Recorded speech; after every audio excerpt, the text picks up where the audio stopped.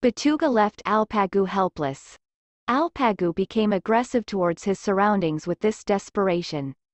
Batuga, on the other hand, understood his love for Akkız. Batuga wants to marry Akkız. Akkız is asking Balamir to account affected Batuga. Alpagu, on the other hand, looked at everyone in the palace as traitors. This aggression could spell the end of Alpagu. Batuga, on the other hand, acts very calmly, unlike Alpagu. It was as if Batuga had made a marriage proposal to Akkız. Batuga wanted to give the trust left by his mother to Akkız. Akkız also said that she would gladly accept this trust. Let's see, when will Batuga and Akkız's wedding be?